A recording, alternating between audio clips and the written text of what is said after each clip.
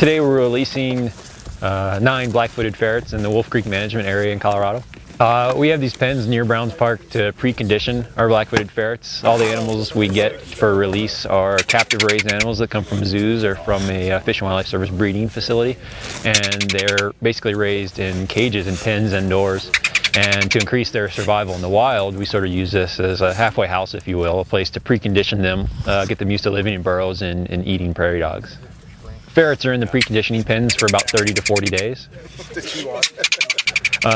You know, the typical survival rate for any species of wildlife raised in captivity is generally pretty low.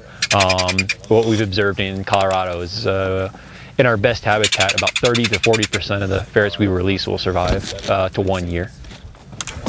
The typical lifespan of a black-footed ferret in the wild is probably 2 to 3 years. Right now there's only one site where black-footed ferrets have been released in Colorado, and that's the Wolf Creek area. There are 2 sites in Utah that ferrets are currently being reintroduced at, the Coyote Basin site and the Snake John Reef site. Snake John Reef site occurs north of the Coyote Basin area.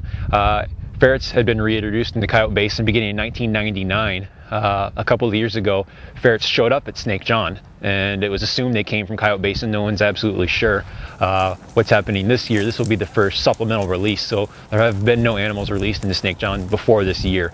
It's assumed to be a very small founder population itself because of the distance between where those animals came from in Coyote Basin. So to increase that genetic diversity as well as supplement the population, we're using these captive animals to release there. This is neat, it's great. You know, the Colorado population is still pretty small and depends on these supplemental releases so far to this point, and it's nice to go out there and release some and keep that population going until we can get the natural reproduction high enough.